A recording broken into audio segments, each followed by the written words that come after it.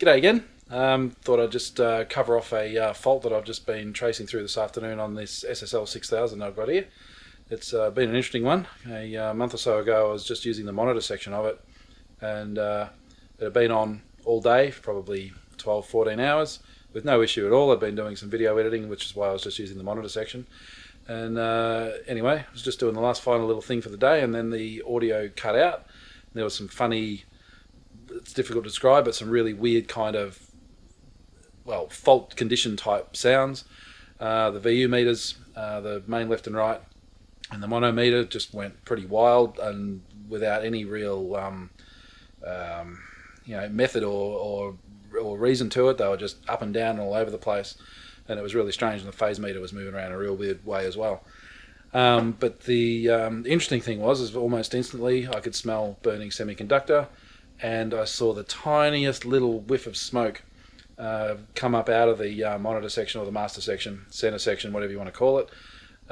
Couldn't pick where it came from. It was the faintest little bit, but it was literally as I was getting up to go and shut the console off. So I was literally running out the door to go and hit the power supply and shut it down. So it shut down, and I kind of left it. It was late. It was like 10 o'clock at night. So it's like, right, I'll get back to that later. Anyway, roughly, geez, it would be probably 5 weeks later. I've not really been using the console. Well, I've still got to fix all of the issues with the channels and so on, but the center section or monitor section's pretty much been just getting used literally for monitoring while I've been doing a very large video editing project. But anyway, around that time I had already ordered one of the new SSL, well, it's not so new, but one of the little 2-channel interfaces, which I have to say is an absolutely brilliant little interface. It just does exactly what I want, exactly how I want, and it's few little features that are different to your typical 2-channel interface is just brilliant. And it's just little things like being able to switch Phantom on and off on each channel, not globally, or both channels, and a separate line and high impedance switch on each channel as well, which is something you don't typically get. And the 4K emulation feature on it is pretty interesting as well. Some people would like it, some people don't. I kind of like it. I've been doing some ADR, or additional dialogue recording, for a film production, and for the type of film that it is, it tends to work. That little bit of brightness that it throws in kind of works, and particularly with the actress that I'm working with.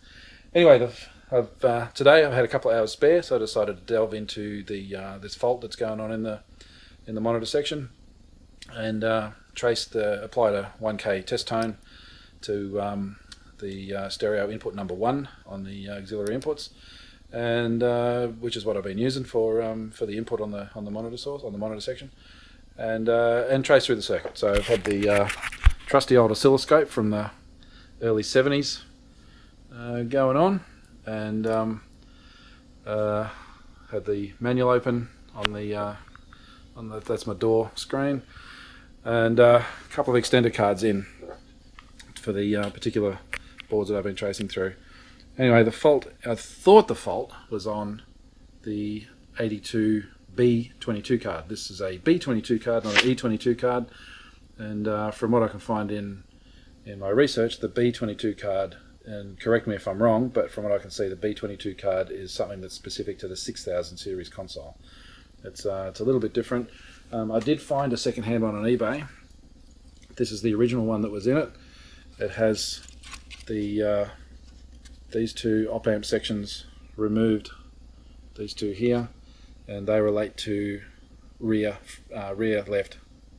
back left, back right, and a couple of other parts missing. It's also been extensively modified over the course of its life, and a few.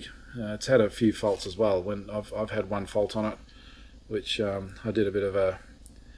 It's not a dodgy repair, but it's not how I really like to do things. It was the logic side of the mini switch was locking on, so you'd activate that and it would stay on. You couldn't release it.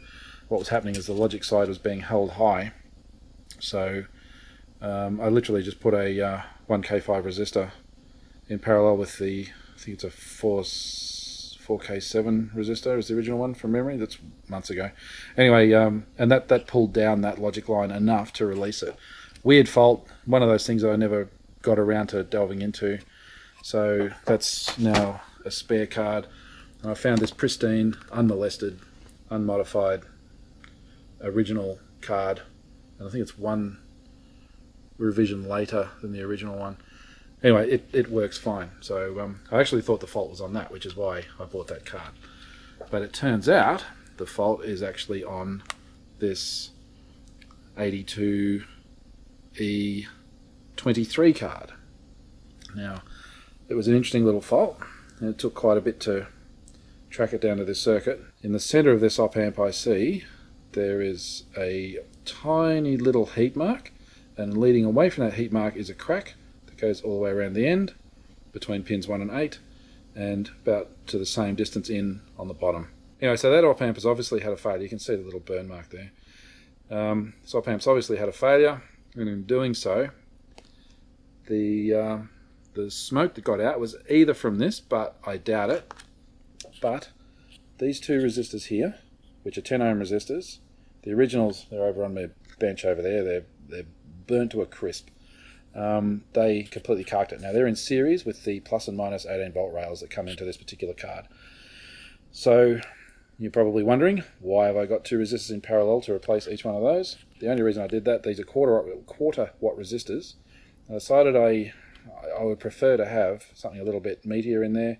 So that's literally a pair of 20 ohm resistors in parallel to give me my 10 ohm resistance that I need, and effectively giving me a half watt resistor in that circuit, just to give it a little bit of heat headroom. I've now been running the console for about an hour since I repaired it, and these things are still dead cold. And the op-amp that I replaced, which is this one, is also dead cold. So, well, it's warm, but it's fine. So it's all good. So anyway, I've been testing it. It's still open, running off the extender card. Everything is now working. It's been passing audio, test tone, whatever you want, and I haven't had an issue. So this is a repair. So the monitor section is now back up and running. Everything's good there. I'll get it all buttoned up and back together again, and then I'll start working on the other faults through the channels and start getting the console commissioned and ready to use. Bye.